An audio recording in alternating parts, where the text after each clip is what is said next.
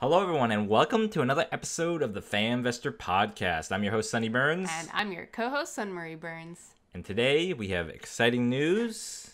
We have finished our kitchen. Yay! We started this project 3 months ago, so it's a real joy.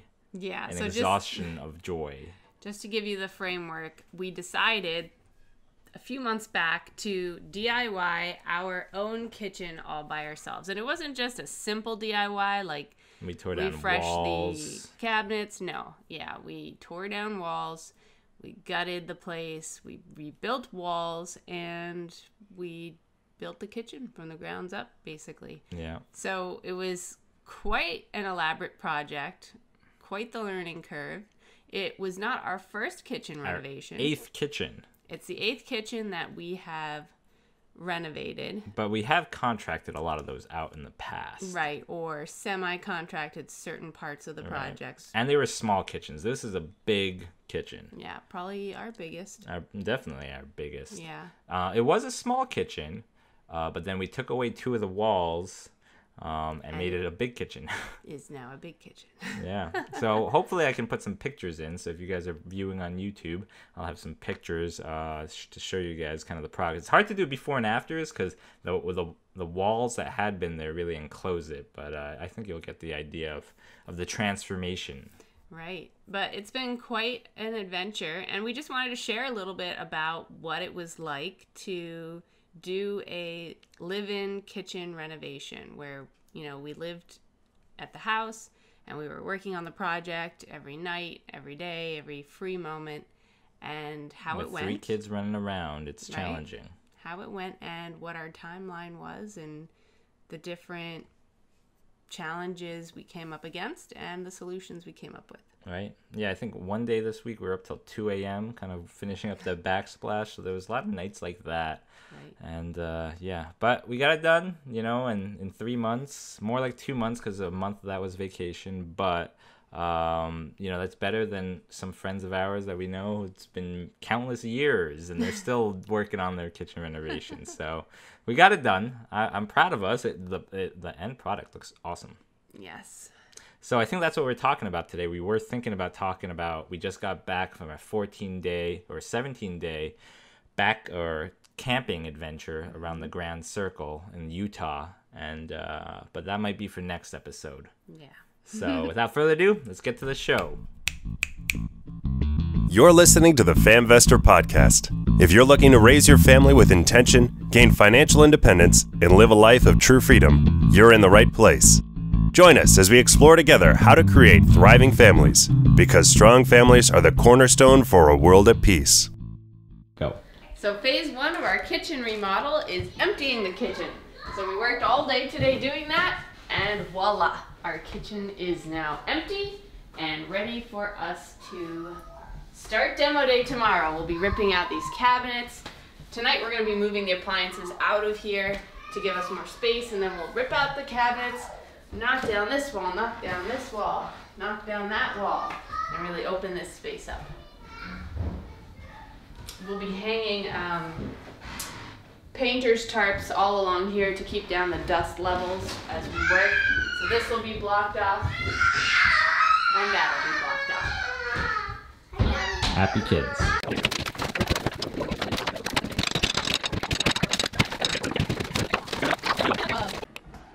Okay, so here is our finished kitchen.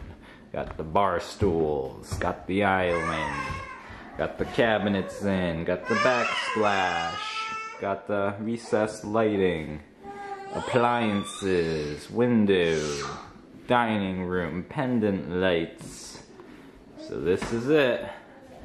After 3 months, we are finished. There we are. Looks pretty good, right? What do you think, Kaylee? Looks pretty good? Yeah, there it is. There she is. There's the island cabinets. Oh, you giving me the hungry sign? You hungry? So, as we said earlier, this is not our first kitchen renovation. We've done multiple ones throughout the rental properties that we own. And because of that, it's given us the confidence and comfort to feel like, all right, we're familiar enough with the process to tackle such a project. I think for a lot of people, the idea of just, renovating anything in your house, but your kitchen especially, can be a very daunting thought, very intimidating, because you don't really know what goes into it.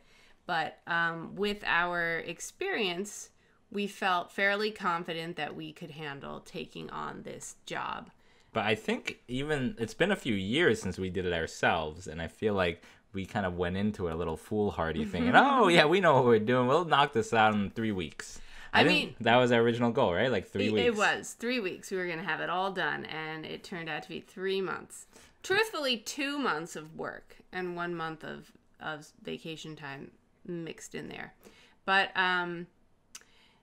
so we decided we wanted to do that. We knew from the get-go when we moved into the house that the kitchen was the one thing we weren't totally satisfied with. We wanted to redo it at some point. We didn't think we were going to do it right away, but I was on the lookout for bargain cabinets, which is one of my favorite hobbies to do.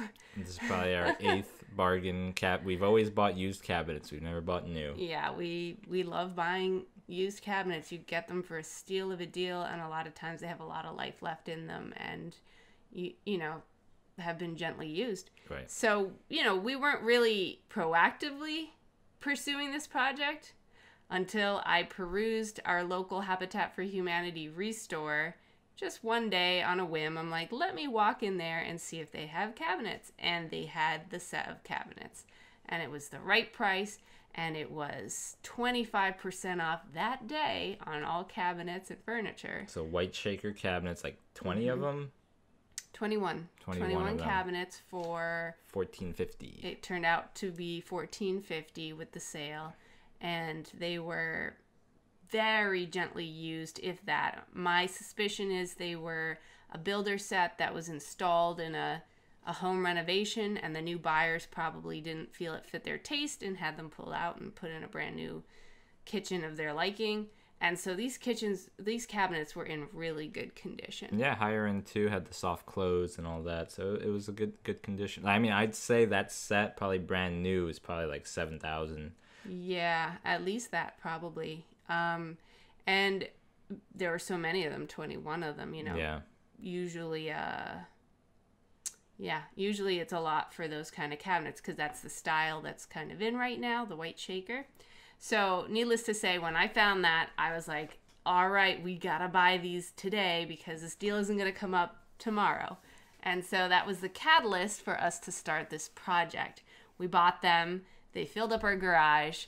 And of course, Sunny is like, oh, I can't have my garage full of cabinets. That means we have to start this renovation next week. I think that weekend we had demo day. We called some friends, some family. Gave them a sledgehammer, and we had at it. Truthfully, I just wanted to have the cabinets in our basement for months until we finally got around to it. But that's not how it works with you. Yeah, we did get a dumpster. We never have dumpsters, and it's always such a pain. So we got a dumpster. Yeah. Balin was very excited. He drew he colored it in a sat out on the front lawn and just sketched the beautiful dumpster. Anyway, so then we demoed the whole thing in about a day. So that went pretty well. We had like 8 people, fed them all pizza. It was good. We did prepare beforehand by packing all our stuff. It's almost like a mini move because when you're going to do a project like this, you have to unload your kitchen. Dismantle all of it, yeah. And it is worthwhile to properly label your boxes with all your dishes and food items and whatnot so that as you're living through the renovation, you can find the things you need as you go. We were pretty meticulous about that. That was certainly really helpful to us. Because, there's 15 boxes worth of stuff, right. And you inevitably are going to need them. It doesn't, right. It's you're not cooking. A short-term project. Right. We left the stove, the range plugged in the whole time, the gas connected to the gas line. Amongst all the demolition, we still have that stove always plugged in so we can cook for ourselves. But we're like, where's the can opener? Where's the spatula? You need to have access to a lot of those things. Refrigerator also, we left that untouched too. So the fridge and the stove remained intact throughout the whole renovation, which allowed us to kind of keep some level of comfort throughout the project.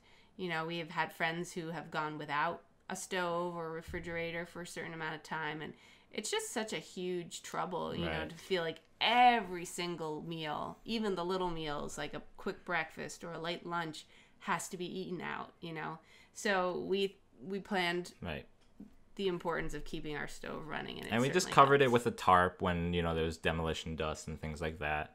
Yeah. So that kept the dust down.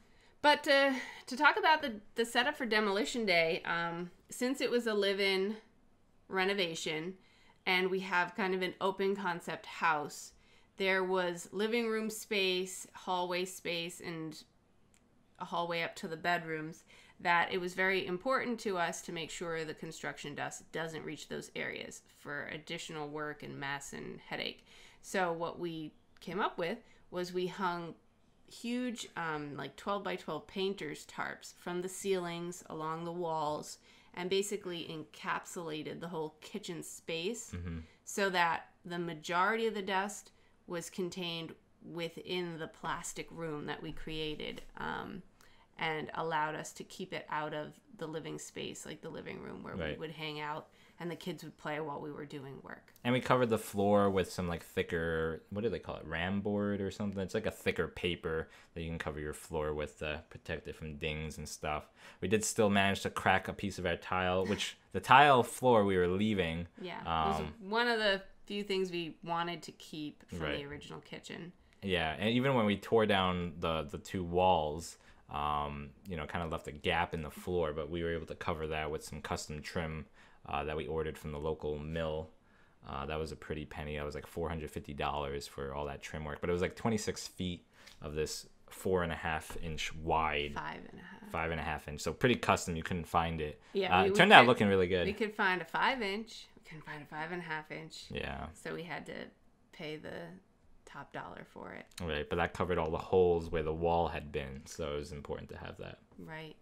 I mean, there were a bunch of things we could have done. We could have, you know, tried to add to the flooring. We have oak flooring, but it would have looked patchy. We could have redone it, but that would have been a fortune. We could have tiled it. We did consider doing that and just adding like a tile trim around the main tile floor, but we thought that would look funky. We couldn't find a trim that looked appropriate. Right. So we went with a beveled wooden transition piece of a specific size, and actually it turned out really good. It looks original to the floor. But yeah, so that's how we set it up. Hung up all the tarps, all the plastic, moved everything out of the way so that we didn't have extra cleaning, and brought in a team of 5 friends, friends and family, and we just tore down the walls, pulled out the cabinets, took everything apart, and gave ourselves a nice clear space to work with. And it's really interesting when you get through that process, you realize, oh, there's actually a lot more here that I need to think about. Right. Patching the ceiling that we just took the walls out from. There's electrical in that wall, how we're going to reroute that or get rid of it. There's HVAC in that wall because we have central air. So there's vents in that wall. So we had to think about how we're going to do that. We ended up, you know, making a floor vent. And then when we thought about, oh, wait, but where are we going to put the new cabinets, you know, where they hadn't been before, there was also a vent. So we had the vent underneath the baseboard of that cabinet and out. And so that was a whole project, too. A lot of the delays that we encountered in the renovation came from hitting these little speed bumps and realizing, oh, we didn't think about that. Now we have to go back to the drawing board and research it. You know, well, what do you do with a vent if there's a cabinet right in front of it? You know, how do you rework that? So it was quite a learning process for that sort of thing. We hadn't dealt with that in the past. Mm-hmm. Our other kitchens were radiated heat. Yeah. So that's radiators. A lot more simple. You just avoid the radiator. Mm-hmm. But yeah.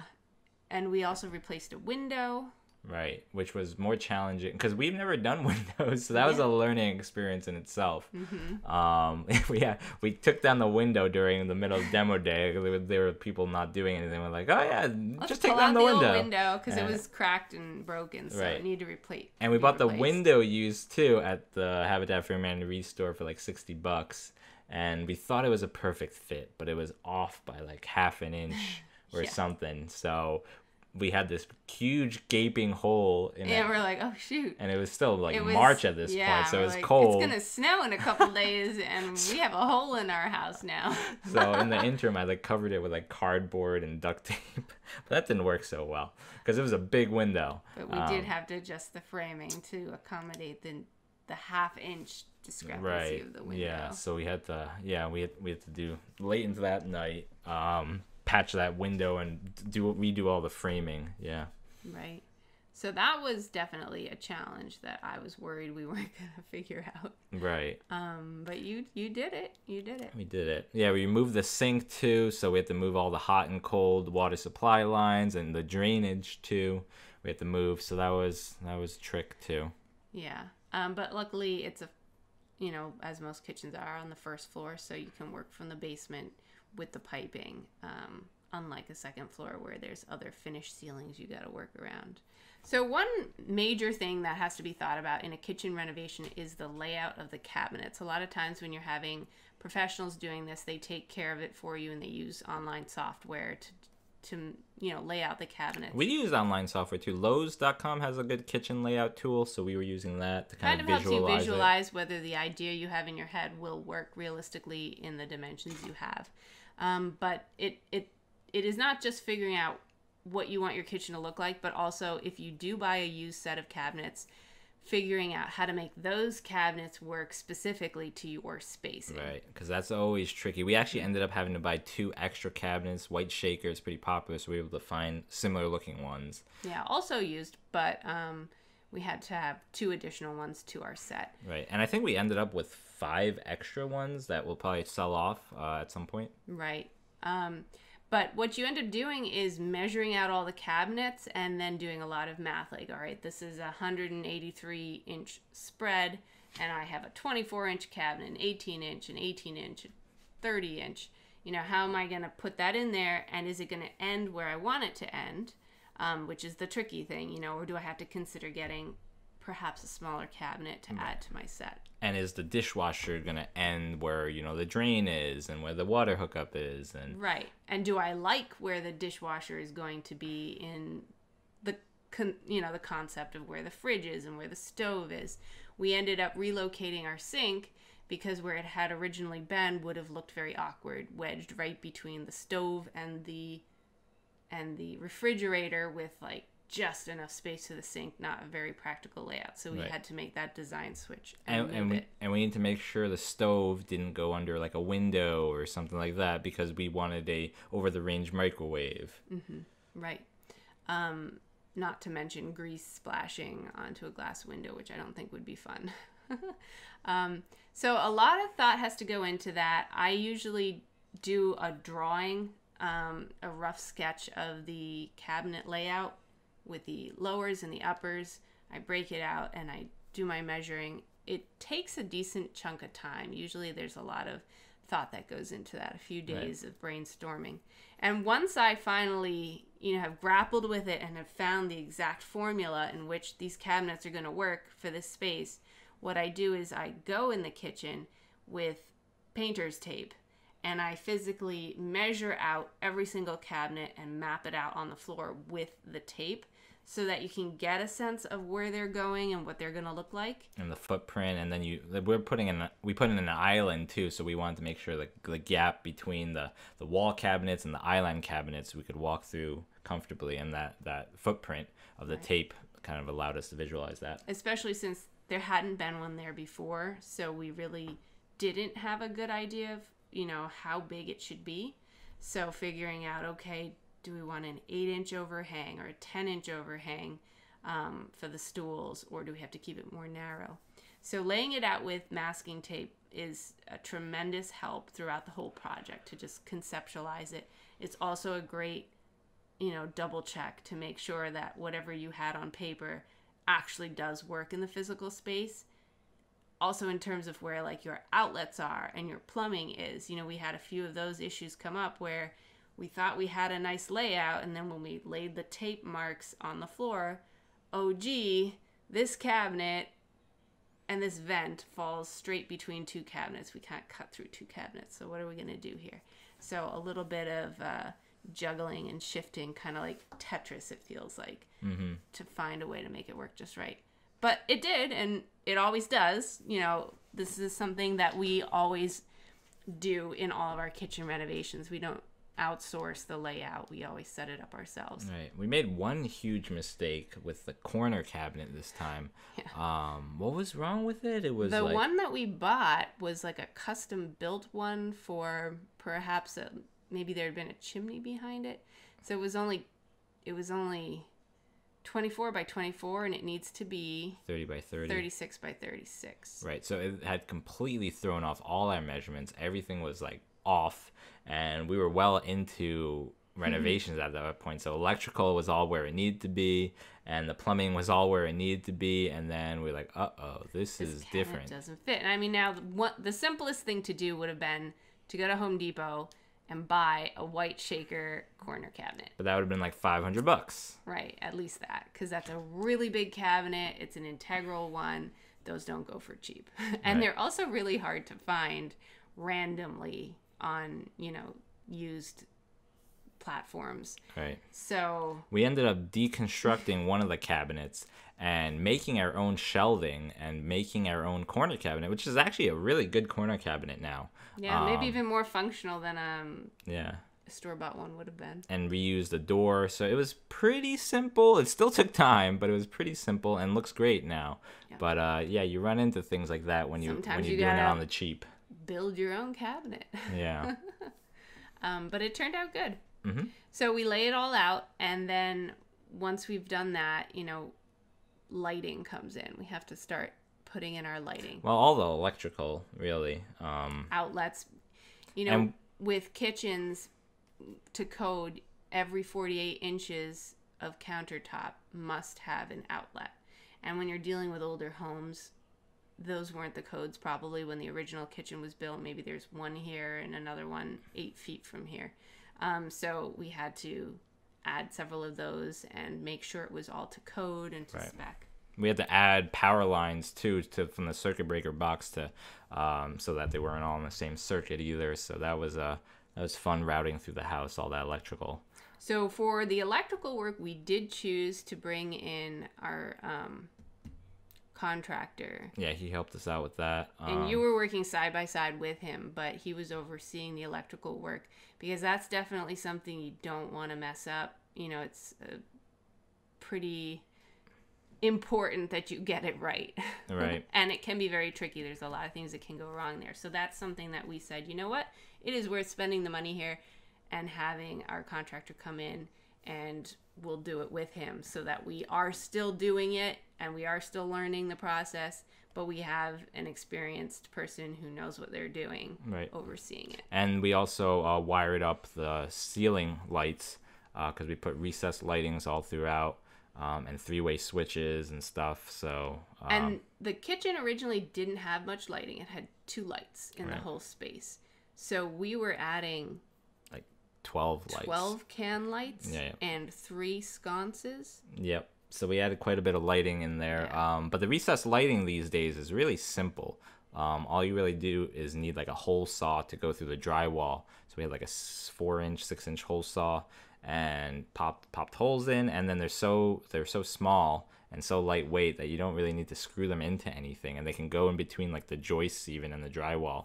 So you just kind of pop them up in there and run your electrical, and so it wasn't too bad, but still takes time. But you still had to run all the electrical for all those lights, which hadn't been there prior, and that was a headache. Honestly, we didn't really think that through so much beforehand. We're just like, yeah, we want 12 can lights here, and there.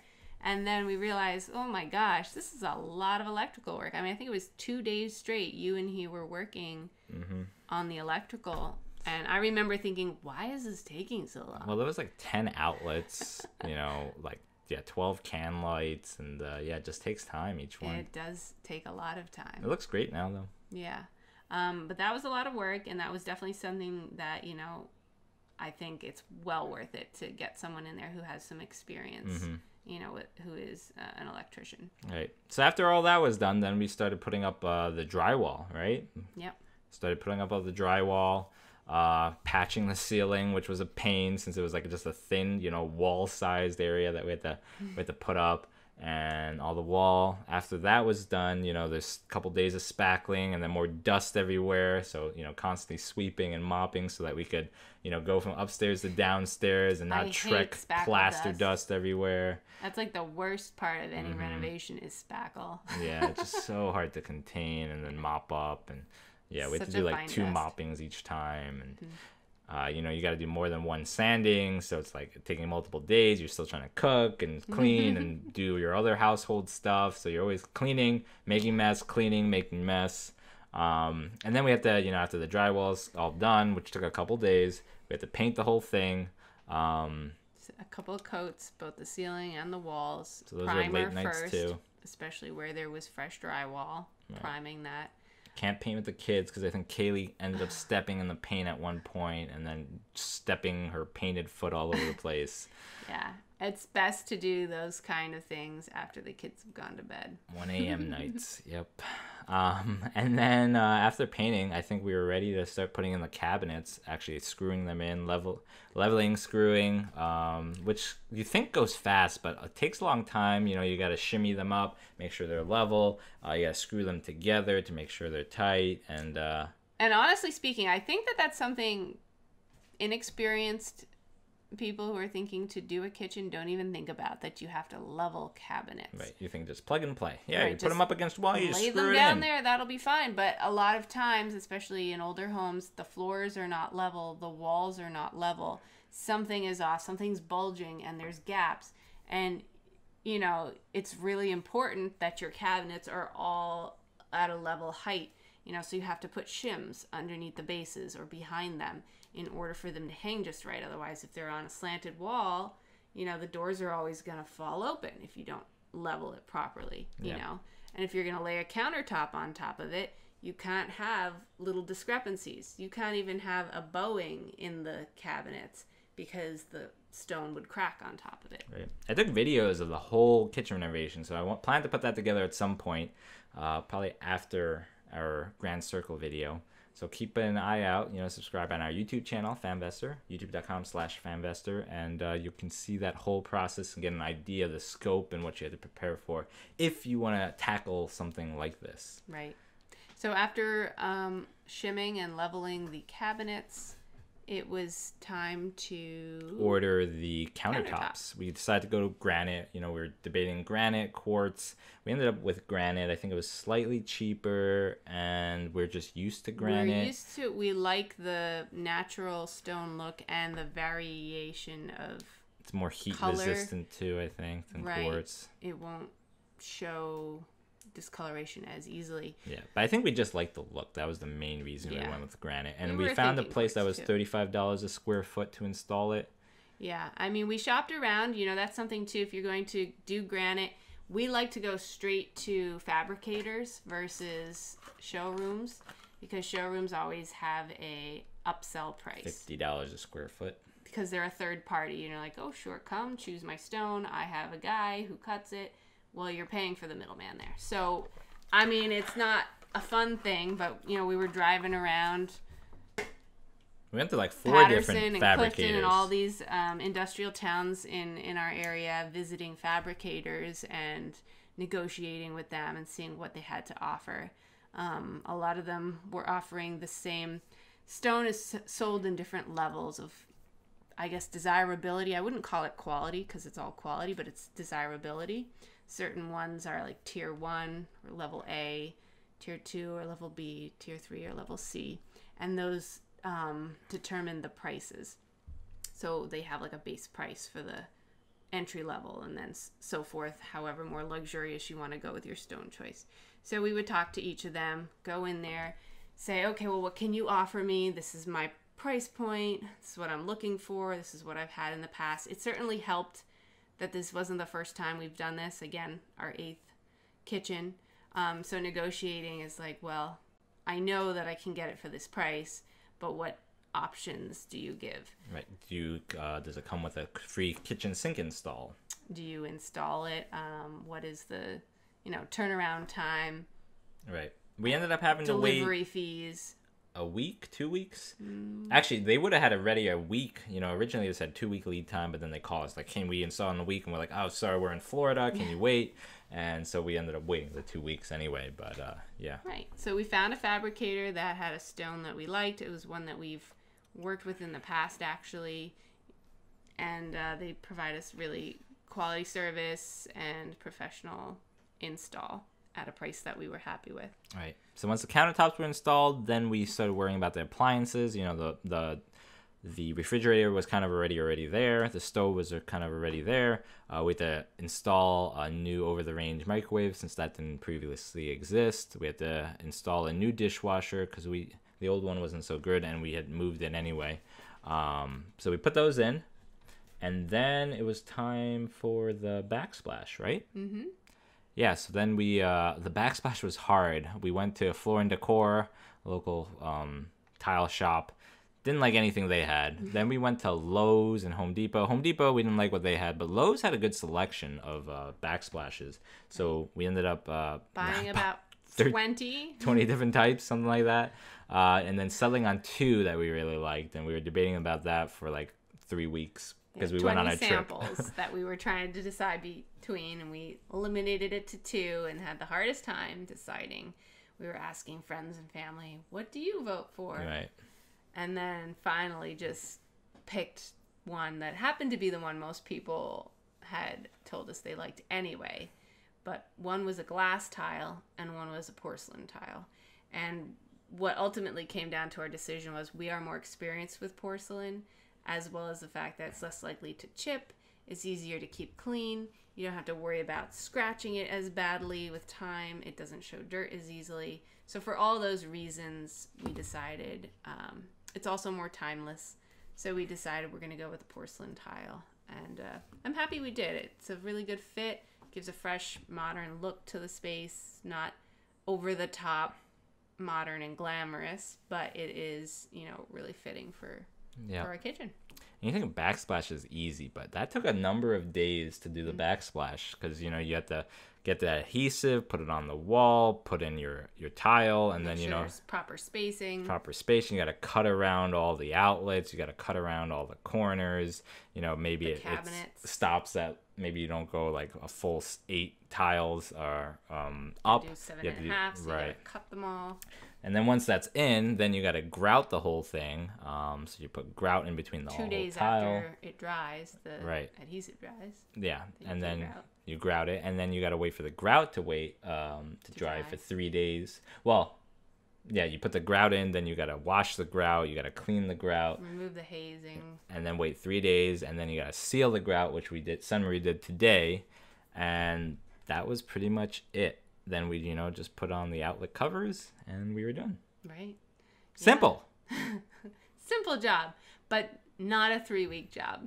Right. So definitely just, I don't know, hopefully this kind of gives you an idea of everything you have to consider when undertaking something like that. It's not just, oh yeah, we want to do the new kitchen. Get a few new cabinets. Just unscrew the old ones and screw in the new ones and done. I mean, you could do that if you buy the exact same configuration.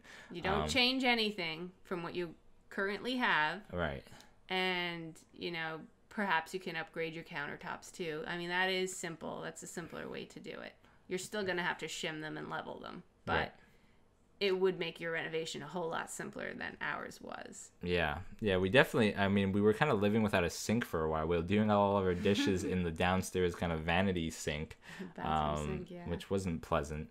So we actually went through a lot of paper plates.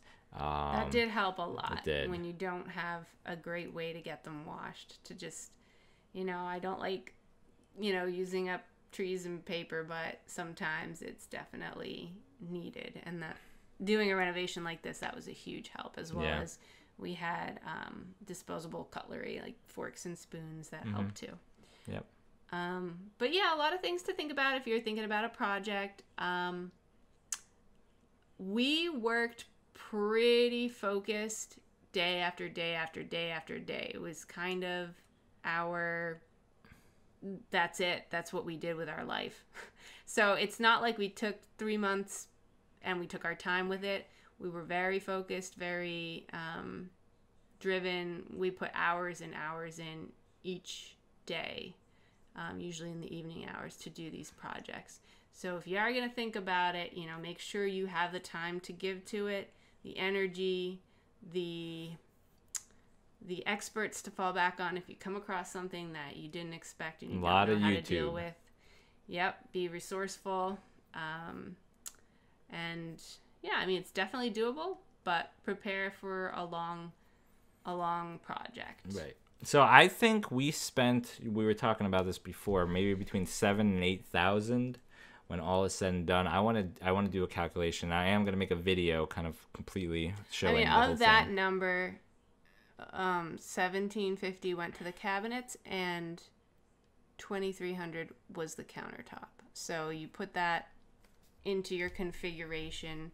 That's about $4,000 there. So then it was about another $3,000 or $4,000 worth of other materials, backsplash tools, window, everything else, wiring, lights, as well as the electrician contracting. Right. Even the wire itself is pretty pricey.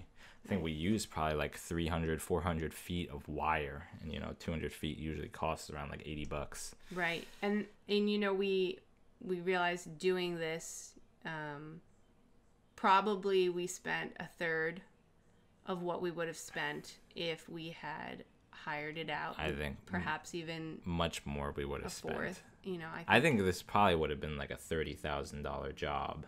Yeah, probably, especially with all the add-ins, the reconfiguration of the space and the lighting and the window and the island. It was a big job. It wasn't a simple kitchen renovation. So you can save a lot of money by doing it yourself, for sure. But there's a lot that goes with it too. A lot of labor, a lot of hours. Afterwards, we're like, do we want to do this again?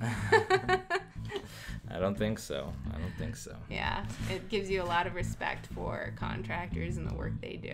It's a good end product, though. Yeah, definitely check out the show notes. I'll be putting pictures there, too. So, yeah. We hope you enjoyed that. We hope it inspired you, even if you don't tackle something as grand as a kitchen. You can do these projects. You don't have to always rely on others to do these upgrades. A lot of them can be done yourself, but you have to be prepared for the little things that arise as you do these projects. Right. And yeah, I think that's our show. Yeah. Close it out. Yeah, let us know if you feel inspired after listening to this to redo your own kitchen or not. But yeah, we hope you gained something, at least a better, more realistic understanding of what goes into such a thing and how you live through it. By the way, our kids were real champs. They were good listeners. They helped us even with certain things that they were capable of helping us with. And it wasn't that impossible to do, having kids. But it also probably took us longer with kids because we had to do it in the evening hours. Yep. And with that, we wish you guys the best of luck. Godspeed.